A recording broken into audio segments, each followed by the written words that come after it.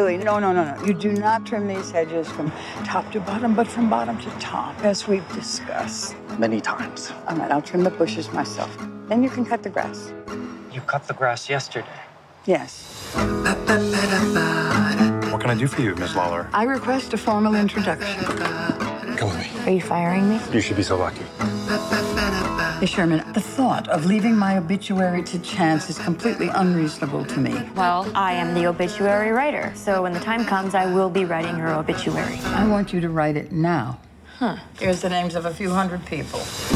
My name is Ann Sherman. I'm from the Bristol Gazette. I'd like to talk to you about Harriet Lawler. Now, the deceased should be loved by their families. There's an ex-husband. He's a jackass. As I live and breathe. Well, from the looks of it, I'm not sure you do.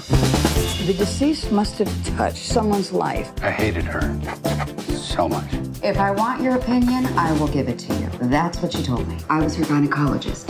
If there's just one thing you could say about her that's nice. If she were dead, that would be nice. How's that?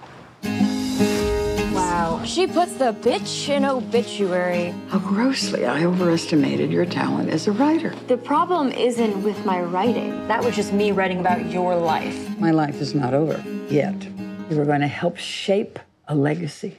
We have to find a youth to mold, and that will be the person whose life I touch. You got busted for drunk driving, didn't you? Excuse me? You're white and you're here.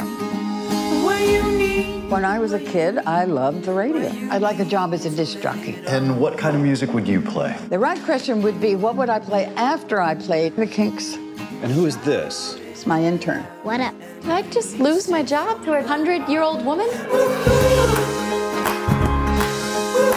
This is Harriet Lawler saying, please don't have a nice day. I don't know if I can write your obituary. I'm just not ready to close this chapter of my life. Have a day that matters. Have a day that's true. Punch it! Have a day that means something.